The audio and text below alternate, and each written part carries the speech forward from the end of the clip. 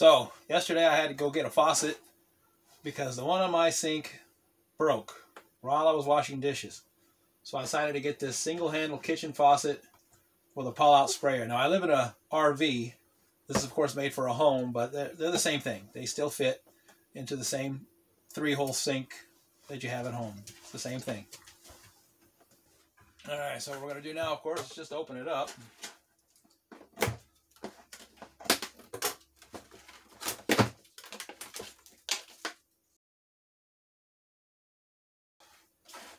Alright, let's just see what we got here.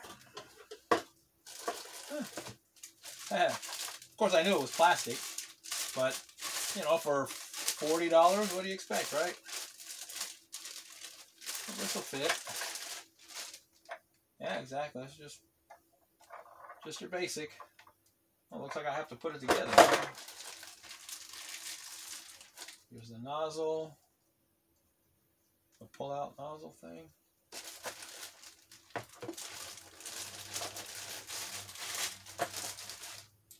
My hose. Yeah, pretty good length. I don't think I'm going to be pulling it that far onto my sink.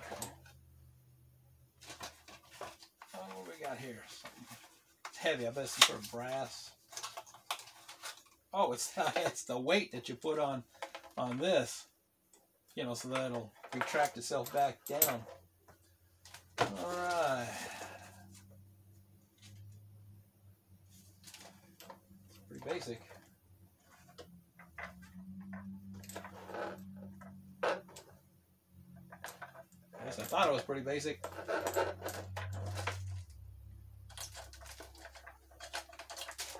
I have to take something apart here. I didn't look at the instructions. Of course not. I'm a guy. We don't look at instructions.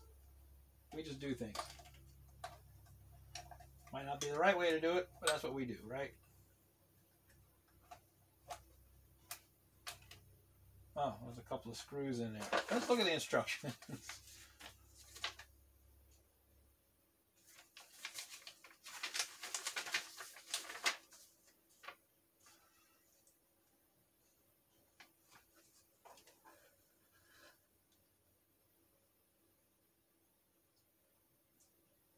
Well, it doesn't show to take that off, but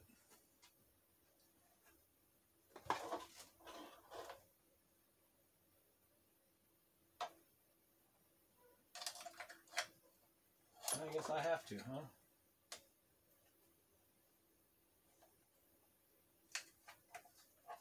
There we go. Just like that. Oh, duh. There we go. Easy peasy. Helps when you don't have it turned around backwards.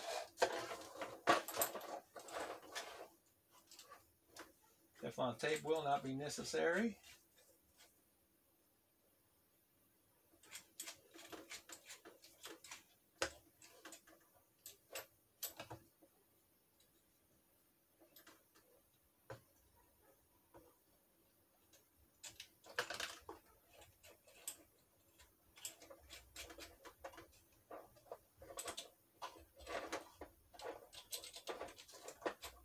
We're doing something wrong here, folks. Oh.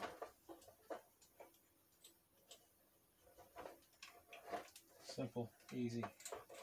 Easy peasy, lemon squeezy. Goes together. Like that. And that's just going to sit in there like that.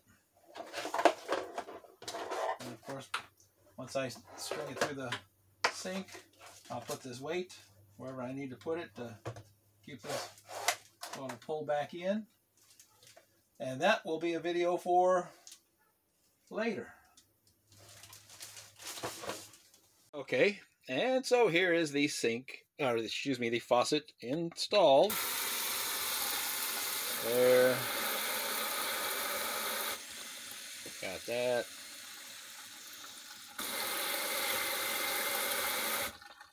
And then, of course, it pulls out. That's as far as it goes because of that thing I had to clamp onto the hose. There's not much room underneath my sink. I'd have to actually cut the I'd have to do some cutting underneath there to make it so that that line could hang even further down. But this is fine for me. Sit there and do all the stuff I need to do. Oops.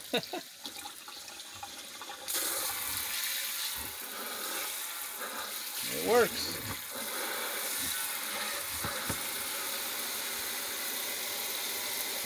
Mounted easily. No problem at all. Yes, it's plastic, but it's a lot better than the one that was in there. And there's no way I was going to spend $100 and some odd to put a faucet in this travel trailer. All right, so I've been using this faucet for a few days now, and just like anything else, it's just a faucet.